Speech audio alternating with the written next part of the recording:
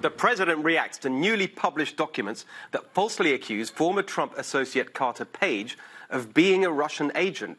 Meanwhile, the Democrats accuse President Trump of being a Russian agent. Yes, the world has gone mad, but it's okay. We're here to make sense of it for you. Evening, everyone, and welcome to The Next Revolution. I'm Steve Hilton, and this is the home of positive populism. With us, live in Los Angeles, Richard Fowler and Lisa Booth. A big story for you tonight on the Democrats and immigration, and a swamp watch on how the loyal workforce at Toys R Us has been treated by elitist fat cats that you won't want to miss. But first, last week, was the divisive 2020 presidential wannabe Democratic Congressman Seth Moulton. Do you think it's possible that the president is a Russian asset with or without his knowledge? Well, I'm just saying that I don't know. As usual, the extremism of the left pushes people not away from President Trump, but towards him. Look, after all the unhinged Russia talk this week, there are two important things to remember. First, that Putin is not the only, nor is he the most dangerous communist dictator threatening America. China's Xi Jinping is much more authoritarian, much more evil, and a much bigger threat. China's been meddling in our democracy for years, and you've barely heard a peep out of the elites in Washington, mainly because they've been corrupted by Chinese cash, as we will show you in a can't-miss Swamp Watch next Sunday. The second important thing to remember is that we are the ones who've made our democratic process vulnerable to foreign attack by buying into the idea that technology improves it. Here's another IYI in action this week. Rod Rosenstein talking about how the Justice Department is planning to protect the 2018 midterm elections. Public attribution of foreign influence campaigns can help to counter and mitigate the harm caused by foreign-sponsored misinformation. When people are aware of the true sponsor, they can make better informed decisions. We also help technology companies to counter covert foreign influence efforts. The FBI works with partners in the intelligence community to identify foreign agents as they establish their digital infrastructure and as they develop their online presence. What an idiot. Dear Deputy Attorney General, the more we rely on big, centralized technology, the more fragile and vulnerable we are. If you want to make our elections secure, go back to people marking their ballots with a pencil and paper, human beings counting them in school halls and phoning in the results on a landline. I'd like to see Vladimir Putin or Xi Jinping try to hack millions of pencils across America. But no, our intellectual yet idiot ruling class has been bribed and mesmerized by big business and big tech. What a bunch of idiots. Tell me what you think at NextRevFNC and at Steve Hilton X. And make sure you pre-order my new book, Positive Populism. Here's the website. You can get it, positivepopulism.org. Right, here to discuss all of that, Fox News contributor and syndicated radio host Richard Fowler and Fox News contributor and senior fellow at Independent Women's Voice, Lisa Booth. What a team. Here we go. And congrats on the new book, Steve. Thank you so much. You haven't read it yet. No, but I'm still... I've already pre-ordered. It's still exciting. It's nonetheless. I'm sure it'll be great. Give me the congrats after you've read it. Look, the president this week, he took a lot of heat, including from many voices on this network, yours included. Right. I watched your reaction to what happened on Monday. But what's interesting to me is that, you have Brian Kilmeade, Laura Ingraham and others. But what's interesting is that it seems to me the more over the top the critics go, the more it actually sways people in favor of President Trump, and his supporters just feel more in support of him. Well, absolutely. And look, you wonder why President Trump, too, questioned the Intelligence Committee under President Obama, and then you hear John Brennan speaking like that. So, of course, President Trump had concerns about the intel community under President Obama. But you're right, Steve. A lot of us were, concerned, didn't like the press conference. He even lost Newt Gingrich, has been, probably one of the most reliable people in his corner. But here you go, and you've got all these people that grossly overreach. And you're right, it does bring people into his camp. Comparing it to Pearl Harbor, where we lost 2,400 Americans, over 1,400 people injured, led to the Second World War. Yeah. We're talking about 60 million plus people died, 3% of the world's population. So to make a comparison like that is completely idiotic. And this is what people... And so another one. They're not. Was it the same person that compared it to Kristallnacht?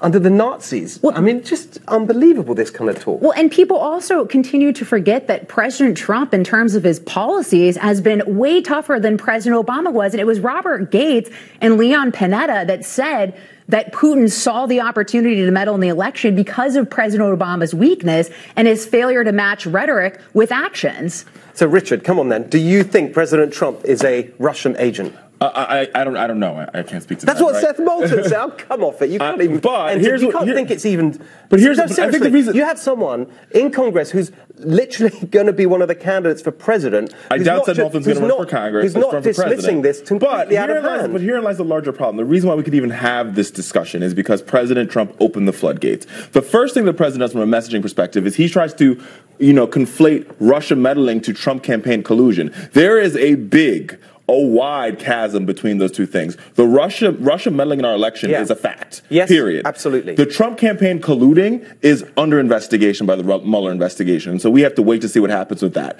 And I think when he keeps conflating the two, that is why he's in this situation that he's in today. But and he's had one of the worst 2 weeks in foreign policy. Yeah. But do you really think that it's been President Trump conflating those two issues? Yes. Democrats have been leading the charge in conflating the two issues to try to delegitimize this president. And Steve, one thing that never gets talked about, you had those on the left that were calling for faithless electors. So if we're worried about sowing chaos into the electoral process, nobody called that out. What does that do? What sort of message does that send voters that essentially your vote is irrelevant? And you had those on the left encouraging that. So on the chaos point, there's another. I've heard this theory. I'd love to get your reaction to it, which is that let's just say that there's a lot of talk that the Russians are absolutely doing it just as much as before for the midterms, right? So but there's speculation that actually if they really want to do the chaos, then what is chaotic is split government, divided government. You have Democrats controlling Congress, a Republican in the White House. The Democrats might then impeach Trump. They want that chaos. In other words, that this time the Russian interference could be in favor of Democrats. If that turns out to be true, do you think the Democrats might actually have a different story on it? Listen, there's no story on it. Our democracy is at stake when Russia or any foreign entity engage our election. And divided government, whether you like it or not, is actually the most effective government. Ask Newt Gingrich. He got more done as Speaker of the House working with Bill Clinton. Ask Tip O'Neill. He got more done working with Ronald Reagan. Democrats and Republicans working together actually get more things accomplished. That's a fair point. History proves that. Okay. But the problem is that Democrats have been running this with this narrative of, basically leaving open the idea that Russia actually influenced the election. But the Obama administration. No, sorry, just to be clear, they tried to, everyone agrees that they tried to. There's absolutely no agreement that it affected the result. We were told by Jay Johnson that, one, the system is too decentralized to be, for Russia to actually have an impact on the votes, being counted themselves. President Obama's come out and said that no votes were changed. You look at the amount of money spent, look at places on social media. $2,000 in Wisconsin is a joke. Jeb Bush spent, I think, almost $3,000 per voter in the Republican primary in the state of Iowa. $2,000 is nothing. It's not changing votes or opinions. The Russians tried to hack into voter machines all across the country. They also, by the way, we could have easily been the Chinese and the Iranians and North Koreans as well. We're constantly going on about Russia. As I keep saying, China is a much worse threat. But the debate is around. Why don't you go on about it? The debate right now is around Russia meddling in our election. And here's what we know to be fact. They tried to hack into various voter machines, voter systems. We know they hacked the DNC. We know they hacked Podesta. That had a definite impact on the DNC operation, period. And if they hadn't affected the DNC operation, which is a major political party in this country, they impacted the eletion. So this notion or this ideal that Russia never impacted the election is ridiculous. But impacted is a very kind of vague term. Impacted is not the same as influenced and caused the election.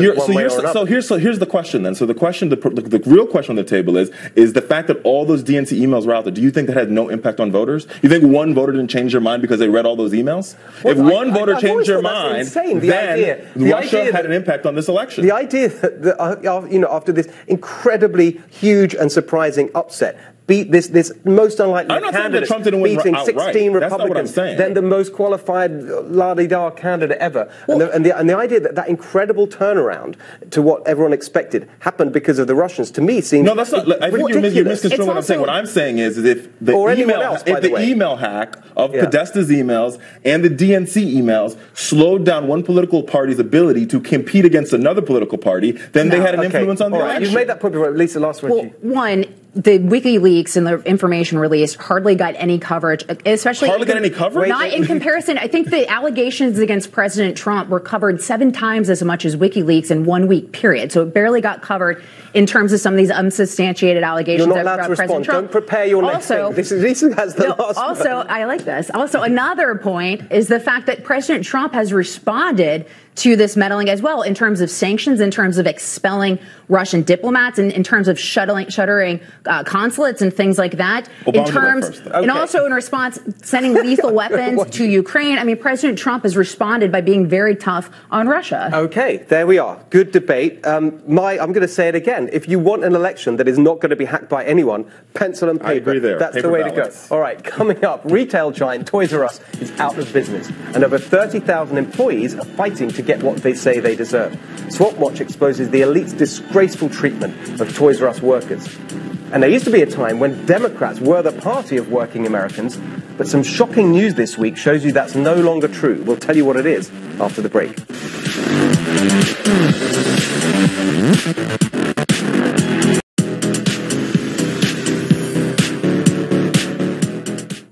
Welcome back, everyone. In 2015, Bernie Sanders said, "Open borders, it would make everybody in America poorer. You're doing away with the concept of a nation state. Bring in all kinds of people, work for $2 or $3 an hour. I don't believe in that. I think we have to raise wages in this country. I think we have to do everything we can to create millions of jobs." You know what youth unemployment is in the United States of America today? You think we should open the borders and bring in a lot of low-wage workers? Or do you think maybe we should try to get jobs for those kids? His political group, Our Revolution, has just fired our friend Teslin Figueroa for saying basically the same thing. Teslin joins me now. Teslin, so great to see you. Thanks for being with us tonight. As I just said, good friend of the show. We don't always agree, but we always love the conversation. Just tell us what happened this week. Well, you know, it's really unfortunate. Some comments that I had made prior to joining Our Revolution was dug up, was saying that, you know, me being a former staffer, working for the largest staffing firms in the world, first and third largest staffing firm, I've put over 300 people to work on my own payroll. So I was expressing a view on what people have experienced, particularly the African-American community, on what they've experienced as far as not being have access to jobs, not going on what I heard, Steve, but going on what I know. So because I made that comment, there were a few people within the organization that did not agree and felt that it did not play into today's political talking point. And instead of talking about the issue at hand, which is the same thing that you are absolutely correct that Senator Sanders said, that we have to do something about immigration, not being against immigrants, certainly not being against people who are in this country now who are suffering with the separation of their children, but certainly also saying that it is important that we also talk about the people of this country, the people who are suffering now. You know, Congressman Barbara Jordan said the same thing, who's from Houston, Texas, where I'm at now. Even Senator Barack Obama said the same thing before he became president. So it seems that Democrats have lost their way with not being able to balance both conversations to talk about Americans, particularly the African-American community, which is why Tom Perez is now apologizing to black women. So they're full of apologies, but yet have done nothing to actually work on the policies and the principles that matter to people like myself. And Teslin, it's so interesting to me that the shift, you know, from, as we've just agreed, what the Bernie Sanders was saying in 2015, even during the course of the 2016 campaign, you could feel that he was pulling back from some of that argument as he realized that in the Democratic Party today, you can't get anywhere unless you really sign up to this open borders ideology, which is basically blesses any kind of immigration without limit. What do you think lies behind that shift in the party? You're inside of it, you're in these conversations. What's driving this? Well, I mean, I would just say, just like hip hop says, it's all about money, power, and respect. And the squeaky oil always gets the wheel. Unfortunately, even though African Americans certainly agree with what I said, the message hasn't been brought out to them because, to be quite honest with you, the left wing media just doesn't want to cover it. You know, I'm criticized for coming on Fox News, even though I'm standing up for African Americans, called a racist, even though that's impossible to be a racist, to be black. But the reality is, it's all about who is going to scream the loudest. And African Americans have been screaming for a very long time. We've been screaming. we've been shouting, we've been marching. So the group has become disenfranchised and really just kind of over it. They don't no longer believe in politicians or politics. So that group of folks haven't got the same respect. And because we pride ourselves on voting over 90%, 95% Democrat Party, it is of less of value. That is why Tom Perez apologized to black women. But I'm here to tell black people, black women, to vote independent, be independent, make them actually come for our vote. The days are over for just being the mistress. And so until we demand that type of respect and say that I am okay with it, means if I lose a contract, I'm fine with that, because what I call this is the consequences of consciousness. And I've had elders who have gone before me who have endured much worse. Teslin, thanks so much for that. Just stay with us. I'm just going to get Richard and Lisa, their reaction on this. This issue of the tension between uncontrolled immigration and its impact on workers, jobs, and incomes. It just seems like that argument has gone all one way in the Democratic Party today. Well, I don't think you can characterize the Democratic Party as one thing or another, because I think Teslin makes a good point, right? That, we need to be working on rebuilding communities like Baltimore, rebuilding communities like Detroit, rebuilding communities like Chicago. And what those communities need more than ever is they need investments and they need politicians and leaders that get it. But that also, with that being said, they can also benefit from not building a wall on our southern border, because that money can go to being invested in Chicago. One, real quick, we've seen historic lows for African-American unemployment and Hispanic unemployment under this president. I would also say you can label the Democrat Party as one thing, and I would label them as intolerant, as evidenced by Teslin being fired because she had a differing point of view. Basically, the left operates in a mob mentality. If you don't share that belief, then they try to shut you down. They fire you. Case in point there. But back to your point regarding immigration, Democrats have done a complete 180 on this topic, because as Teslin pointed out, President Obama in his book, Audacity of Hope, essentially made that same argument that, excessive influx of illegal immigration and immigration hurts low-skilled workers. President Obama literally wrote that. And it was back in the day, not even back to 2006, where Senator Dianne Feinstein was saying things like Democrats are solidly behind defending our borders and border security, and now it's the complete opposite. And it's funny, that Obama point is so true. I've said that to Democrat friends of mine, and they said, "Oh yeah, of course, Obama, he's a restrictionist." So we got no time. Just last word to Teslin. I'd just like to see if you got any thoughts based on what Richard and Lisa have said, or just wrap it up for us, Teslin. Well, I agree with a lot what both the panelists said. Where we talk about the financial point about, it's not important to spend the money on building the wall, but also spending the African-American community. Before President Trump ever talked about building the wall, the money wasn't spent in the African-American community. We certainly know this, those of us who have been working on the left side. I'm speaking again from being an employer myself, signing the front of the check, putting second chance citizens back to work. I am really sick and tired of one thing, sweeping this constant hypocrisy under the rug. I'm not saying that Republicans get a pass, because there's work to do there too. But it's the Democrat Party that comes around to the churches. It's the Democrat Party that asks for our votes. It's the Democrat Party that we've been loyal to. And so those are the ones that we have to hold accountable. And this has been way before Trump has gotten in office. And it's just time that we actually stand up and speak up for ourselves and demand that they have our vote. And I want to say one last thing. I have never been against anybody. I'm a veteran, a U.S. veteran of this country. And I'm offended when someone says I'm against anybody. I was willing to die for everybody. But I have a problem when we still have children who are sleeping on cement floors here in Houston, Texas for Hurricane Harvey, but yet we're also concerned about migrant children sleeping on cement floors too. So if we're concerned about children on cement floors, let's get them all off the floor, and let's start by building each other up, Americans as well as migrant communities. Very powerful, Teslin. Really appreciate that, sincerely. And thank you for being with us, and all the best, and hope to see you back here in Los Angeles soon. Thanks a lot. Coming up, the unacceptable face of Silicon Valley. Can you guess whose it is? Find out after the break. But now, we'll be taping a special episode of The Next Revolution in New York on Wednesday, August the 1st, with world-renowned psychologist and author Jordan Peterson. We'd love to have you in the audience. For tickets, email us at hiltonaudience@foxnews.com.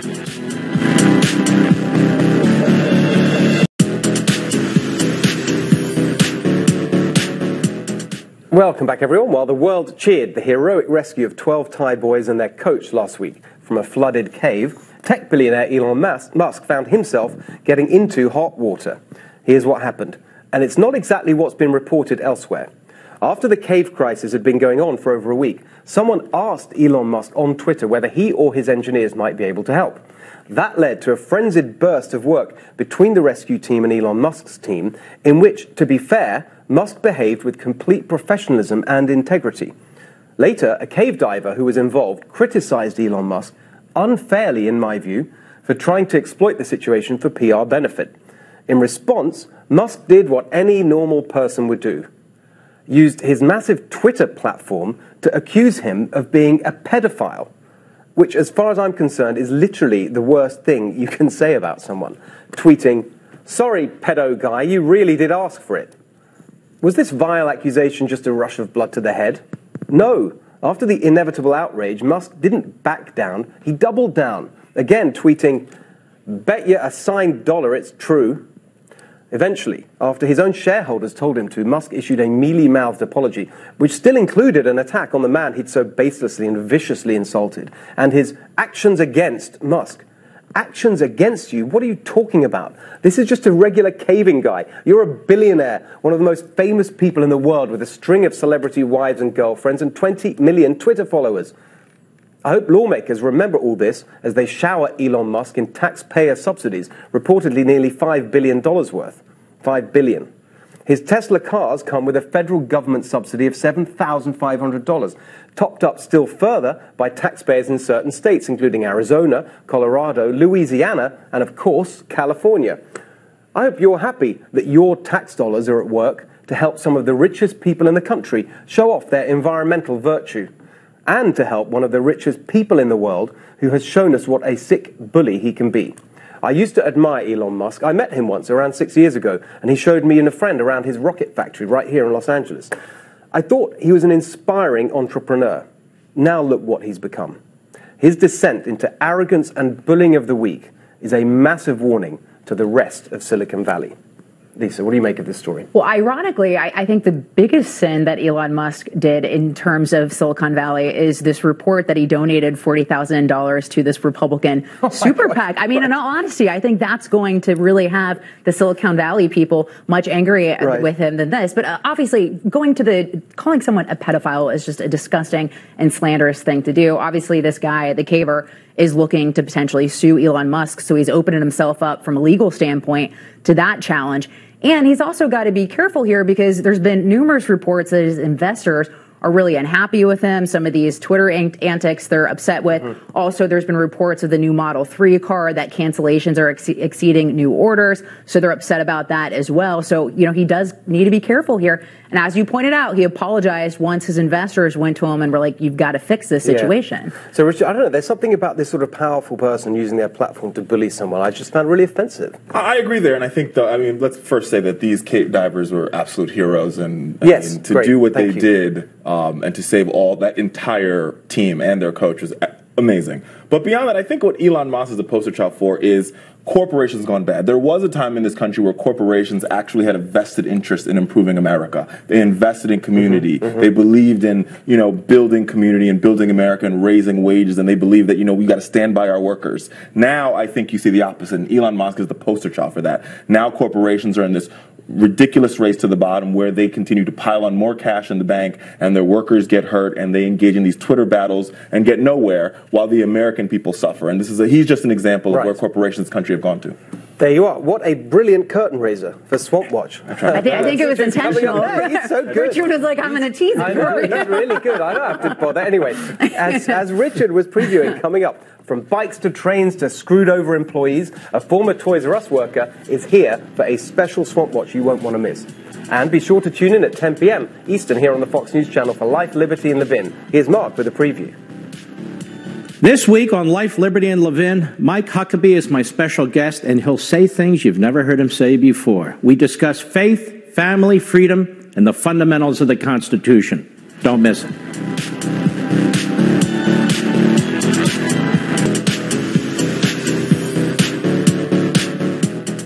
For decades, retail giant Toys R Us dominated the American toy sales market. But as of last month, Toys R Us is no more, with all 735 stores closed and 33,000 employees out of work. As sad as the situation is for all the fans of the store, the reality the employees face is even worse. The Toys R Us bankruptcy is this week's Swamp Watch.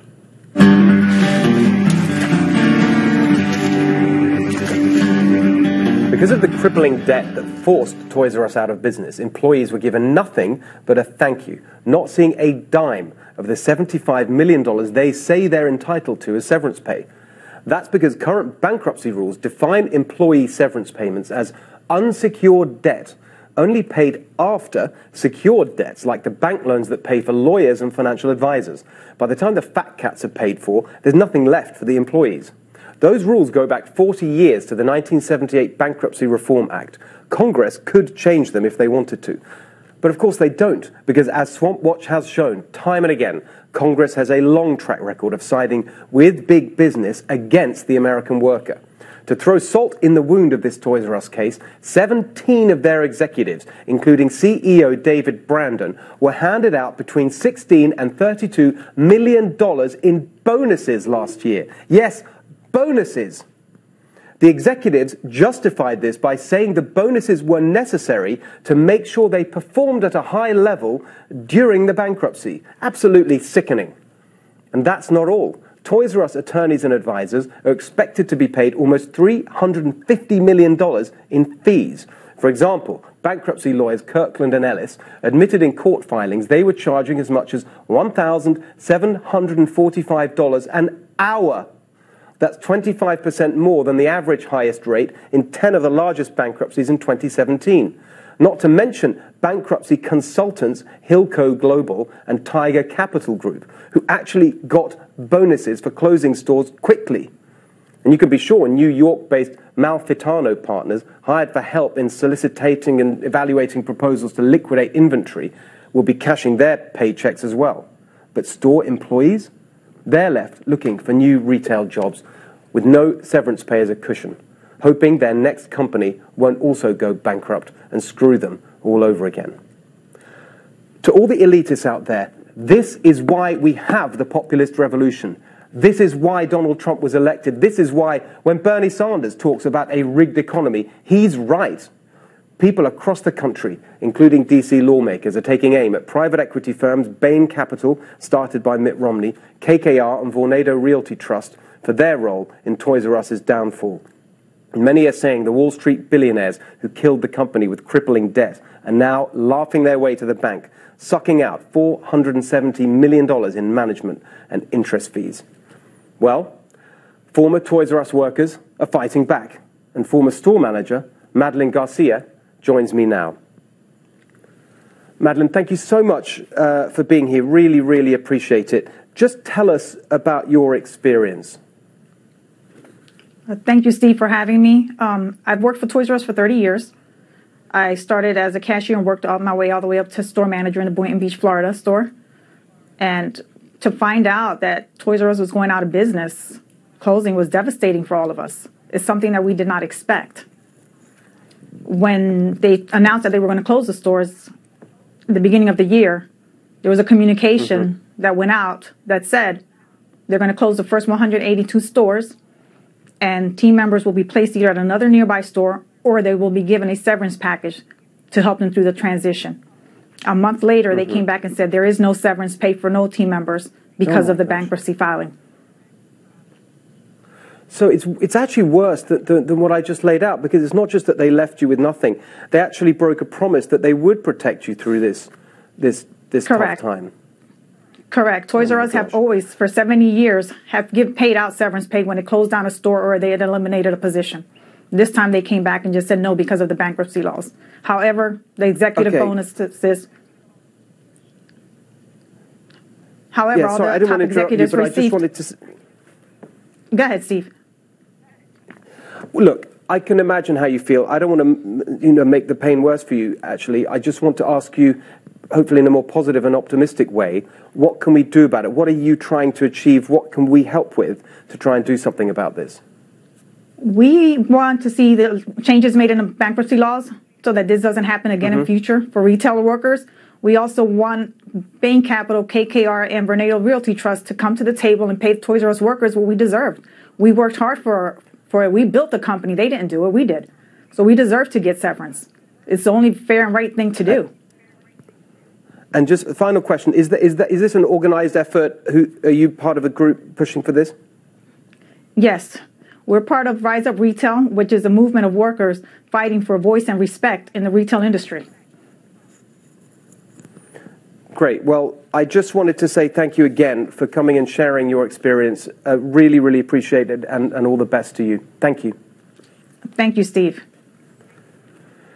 So, I mean, I don't know, that what we just learned there, that it's not only they didn't pay up, they promised they would, and then they didn't. I mean, this is, like you were saying, this is not, sadly, Steve, we've seen this movie play out before. Right. Over and over again, we've seen corporations and a Congress that is backed by corporations because their lobbyists run through Congress, both Democrats and Republicans, and they do what they want. And let's talk about the Trump tax cut, for example. Many of these companies benefit from this tax cut. Kimberly-Clark is another one of these bad corporations. And after getting money from the tax cut, getting money from American taxpayers, they let off 5,000 people, right? And when you talk about the bankruptcy reform, it was renewed in 2005, every time they open up the bankruptcy reform, every time they open up bankruptcy laws, it always benefits bank and bank regulators, and it never benefits the American people. So we've got to be mindful about what's happening in this country, and I think it's very important for everybody watching tonight to make sure they're calling the member of Congress and being very mindful of the bills that's passed and who is behind them and what is being done and who's it for and who's it against. Usually,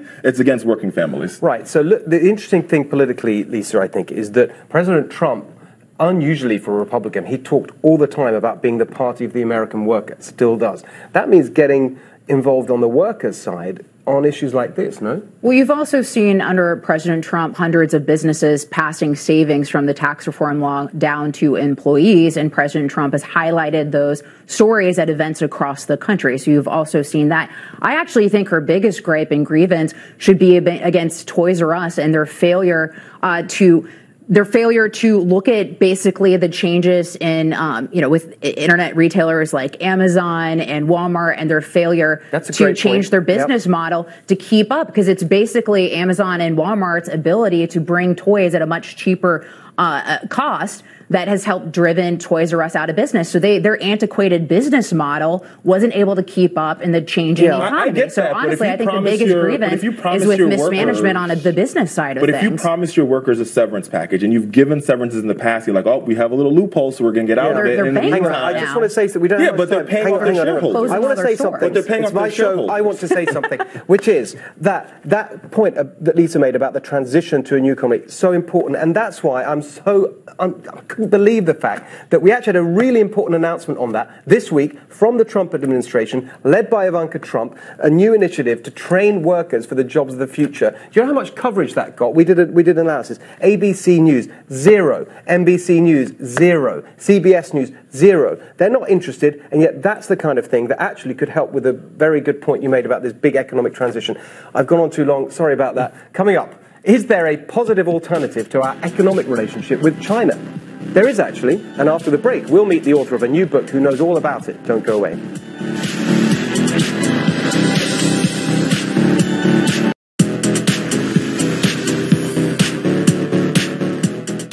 Welcome back, everyone. If you've watched this show before, and if not, why haven't you?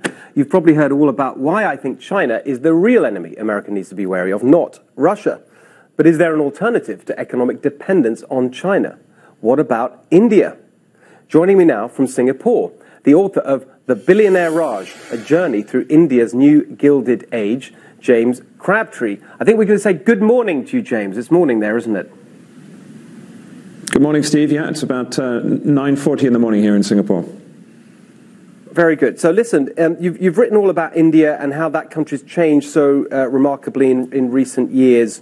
I think that this argument about China often goes one way. It says, yeah, we'd like to kind of disentangle ourselves from China. It's not a great regime, et cetera, but you're stuck because who else are you going to trade with? Who else are you going to invest with, et cetera?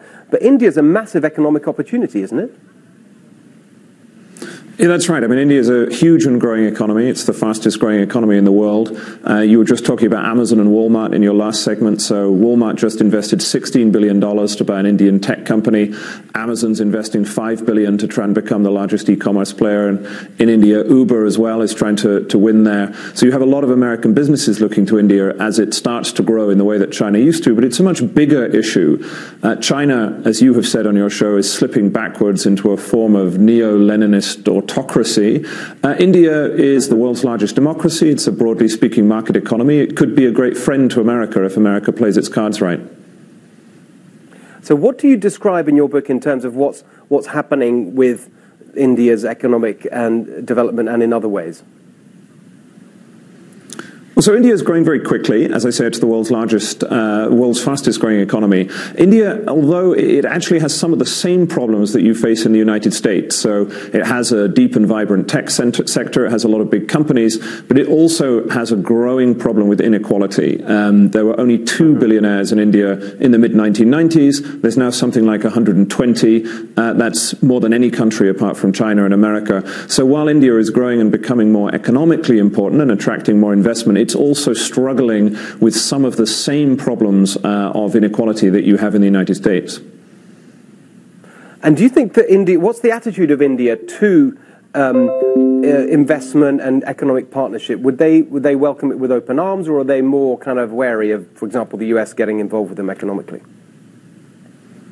Well, I think this is the big opportunity. That if you look at it, particularly from Silicon Valley, where you live, and with some of what you've been talking about, China has a completely closed ecosystem for foreign investment. So if you look at the American tech giants, they're not even allowed to open there. India is Facebook's largest market by users, Google, Twitter. They don't make a lot of money there because the country is quite small, but in terms of the number of people they have using their platforms, it's big. And so while China has a big head start, both in terms of the size of its economy and the vibrancy of its tech sector, India has a much more open system and one that's much more willing to engage with outsiders, particularly from the United States. And so in the medium term, that should give India an advantage. James, brilliant. I have to leave it there for now, but I really want to talk about this a lot more. I think it's crucial in terms of the sort of geopolitics in the rest of this century, frankly. Your book is fascinating. Congrats on that. Hope everyone goes and buys it. Thanks so much for joining us. Thanks, Steve. Coming up, Lisa and Richard are back with final thoughts. Don't go away. So, time for some wise words from our fantastic team here. Richard, over to you. Well, I actually think this India segment was interesting because I think if... Unlike the rest of the show. No, the whole show was interesting, but the India segment was interesting, particularly because yeah, I got it. Instead of, I think, a senseless trade war against China, I think we're better off using our money investing in India as a way to counterbalance China because of the amount of foreign direct investment they have in emerging markets all across the world. That's a great point. They're huge on that. I thought the immigration segment was very interesting among the other ones as well. Just looking at the 180 that Democrats have done on the issue. And also one thing that never gets talked about is if you actually look at polling, the majority of Americans side with President Trump on a lot of these issues, whether it's sanctuary cities, whether it's border security, and even on the wall. So something that doesn't get talked about. It's true. I'll show you the polling, Richard. We can talk about it. We're going to keep talking about it. That is all we have time for tonight. You can learn more about the Next Revolution by following us at NextRevFNC. Mark Levin is up next. I'm Steve Hilton. See you next Sunday when the Next Revolution will be televised.